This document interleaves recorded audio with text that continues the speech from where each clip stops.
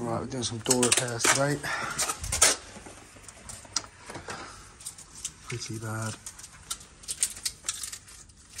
Alright, what we've got here, guys, we've got an Era Viscount mortise lock. Key going in and it's just spinning. So we've got a broken curtain. Oh, someone was asking actually about what's in my Lockout kit. So let me just quickly show you.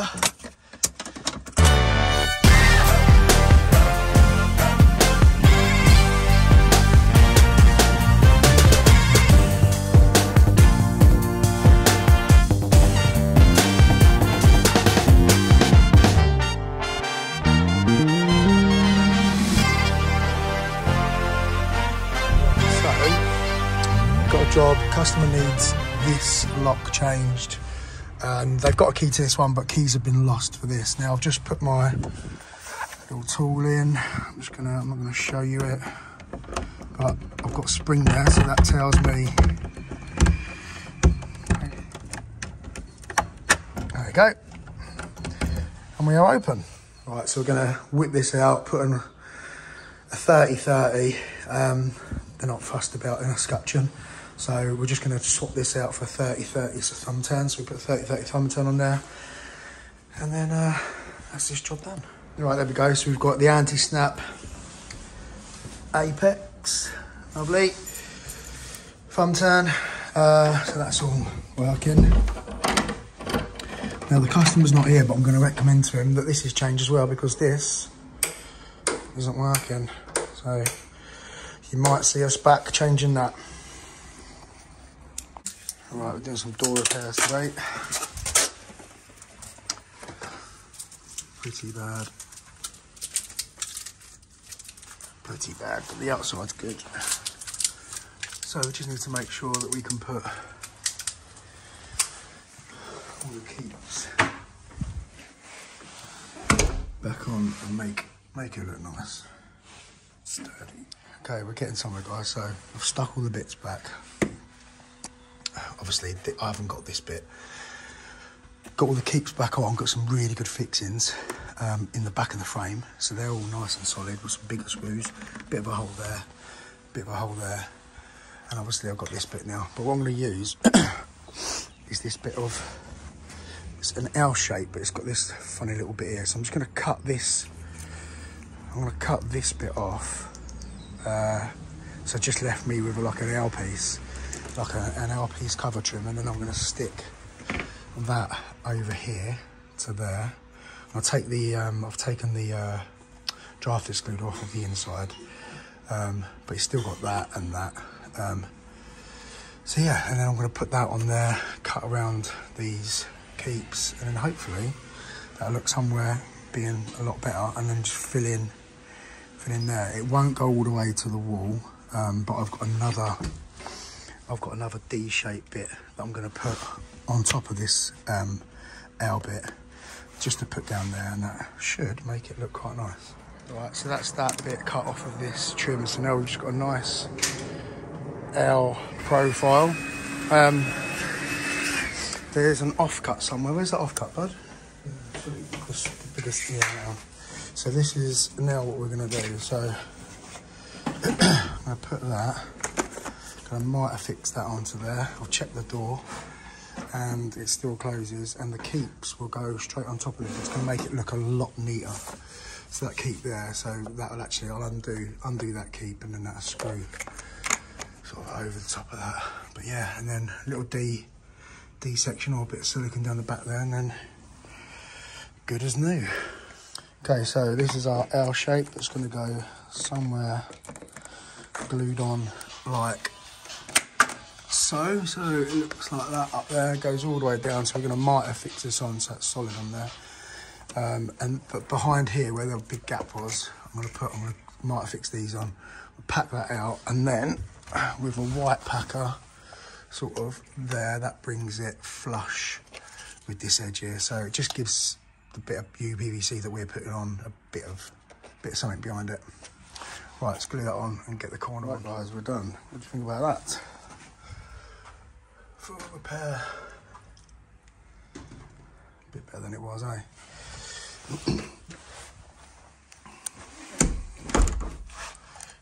rubber bands. Everything's engaged. Well done. Right, what I'm doing to actually connect, if you saw my previous video where I bought all the Stanley Pro Stack stuff, to connect them together, there's this natural groove in the top of the boxes here on both sides, one over there, one over there. So I've just dremeled this out using a Magibur, and now that will slide through that. I can put some fixings in here. There's enough space above the drawer to put some fixings in there and fixings in the other side, which I've done, which is over there. I've just turned these boxes around. So yeah, they'll slide through like that onto each other and then screw together. That, with maybe a couple of brackets across like that, should be enough. But if not, I'll put some brackets up here and screw some little brackets up there as well.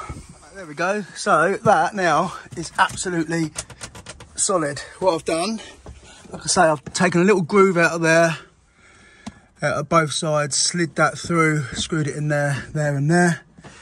Got a little double bracket along there, screwed in, and I've flapped up, so these bits are where you would connect other boxes. Flap this side up and put 2 screws in there, and that is not going anywhere, I'm telling you. And also I can obviously open everything up and it doesn't move one little bit. So yeah, that's that fixed. I'm well happy with that. That even slides down there perfectly. My little lockout bag, little lockout kit. Oh, someone was asking actually about what's in my lockout kit. So let me just quickly show you. So bump keys, bump hammer, my domestic lishies there, more bump keys, FB2 keys, you know, just general skeleton keys, some more general skeleton keys in there. What are these? Oh, these are my jigglers, all loads of different types of jigglers in there. Oh, just a shitty, cheap Chinese piece of shite. Gav's snib mouse in there. These are my key extractions, hand picks, Lawlock hand picks, Dino, plug spinner, tension tools, key turners. That's the little tool if you're going to open up a sash lock and it keeps everything in place. Obviously mica, little protector with a Euro cut out if I'm going to snap a cylinder. I put that over so it doesn't damage anything. What else? Thumb turns, some little bolster, 3 lever tri-out keys. Yeah, basically all that sort of stuff. Oh, sparrows, disc detainer, pick, latch tools, a torch, more latch tools, some tubular picks, some more bump keys there. So yeah, that's what's in my lockout kit. And 9 times out of 10, this is all I need to carry to a door when I'm doing a lockout. That and I'll take my take a can of GT85. I'm actually going to try at some point attach a can of GT85 to the side of this. I'm actually going to try and attach a little can, like, I don't know, with some sort of pipe brackets or something. Attach a can of GT85 and then I've got everything literally just, yeah, like I say, 9 times out of 10 from a lockout, I'll just literally pick that up and that's it. And if I need anything else, I've got all my cameras and decoders and that down there. I'll tell you what, guys, I mean, I know there was some doubters about this system. This has been, I've been working out of this now for a couple of days and it is so good. I've fixed the back. They weren't falling out, but I could hear them sort of rolling because there's like 5-inch gap behind there. So when I was braking, I could feel them just moving back and then jolting. So I've now fixed these top boxes. I don't need to take them off. I only need to open them. Fix those top boxes. Basically, I've got some screws through there into a bit of 5x2 timber there, which I hope you can see that, which is fixed through there. So it's absolute, I'm not even joking, it's absolutely perfect. So easy to work out of. with the drawer systems. As I showed you earlier, I've now fixed all of this as well. Put the brackets through there, bracket there, and screwed through there. And again, this is absolutely solid. It's not that I'm literally shaking that and it's not moving one little bit. So, like I say, I know there are some doubters, but it's working absolutely perfect. And the best thing about it is that I can take all this out. If I do upgrade my van at any point, I can take all of this out and refit it in the new van. So somebody said about, you know, calling a company and getting them, you know, to fit out the van exactly how I want it. But I know that costs absolutely thousands. This was 690 quid for all this, and I can reuse it. So I'm well happy. That's all I'm going to say on the matter. That's it now. I'm not gonna bore you anymore. If you're watching this and you don't know what I'm talking about and you haven't seen my previous video, which is the one before this, it's all about this T-Stack Stanley Fat Max Pro Stack, system, which I've used in the van, which is absolutely blinding. I love it. Right, so there's screws missing from every single hinge. How this passed a fire inspection, I don't know, but from both, not just the hinge side as well, from both sides. So I've only got gold screws though, I'm afraid, so, but I'll fill them in with screws. That might help with the door closing, because they're not pulling, that's shutting fine, but then this one, door's catching a little bit, but the intermittent seal is sticking out a little bit there.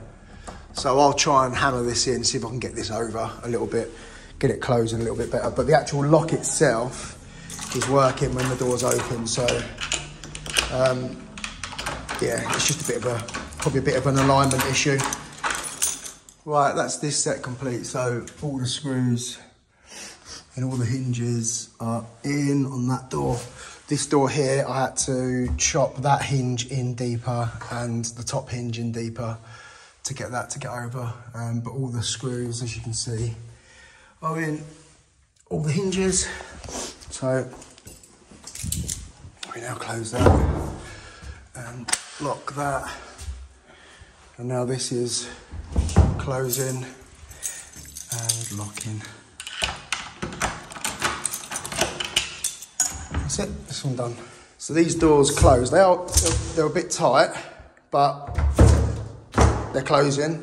The problem with this one seems to be getting the key actually in the lock.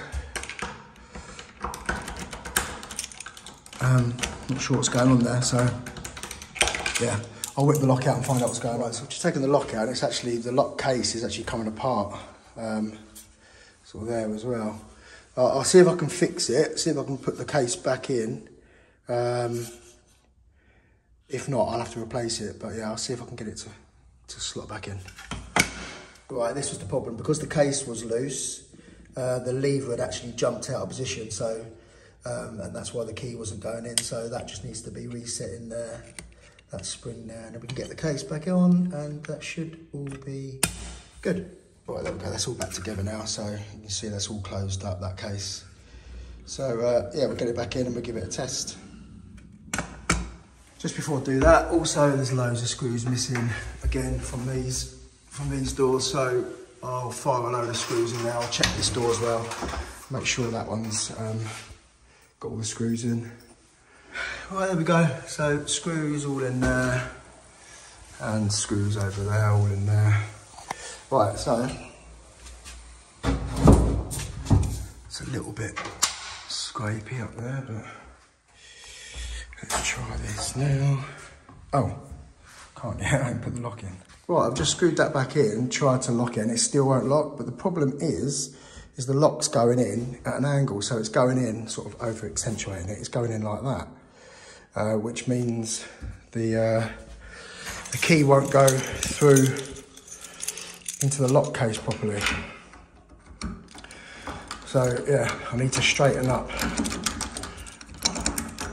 I need to straighten up the lock. Let's get this working. Right, so yeah, I've shaved down the inside of that so that the lock can go over, but it's been chopped in. It's just really bad, poorly done.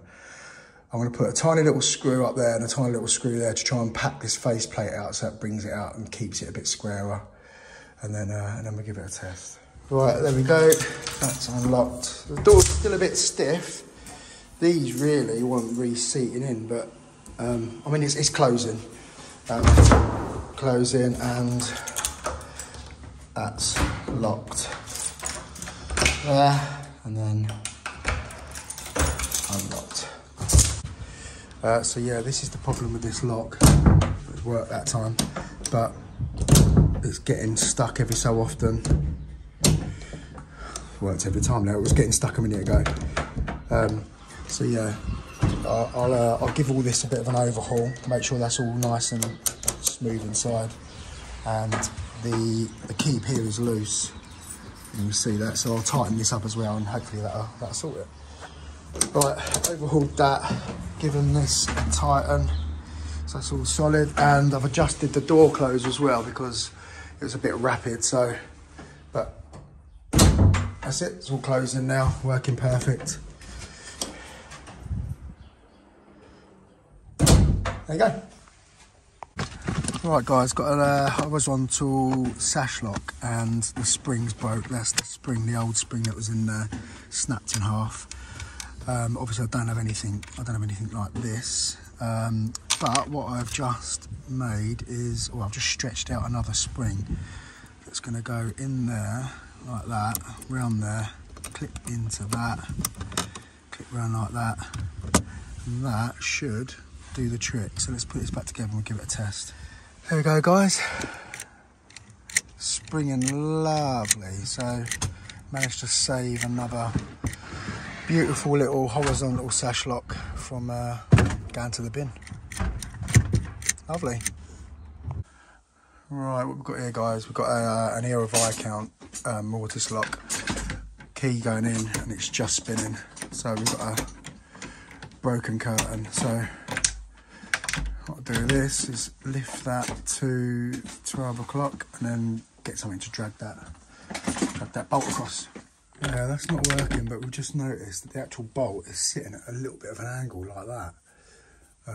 So I think this is a bit more than just a broke curtain. And as if by magic, we got it.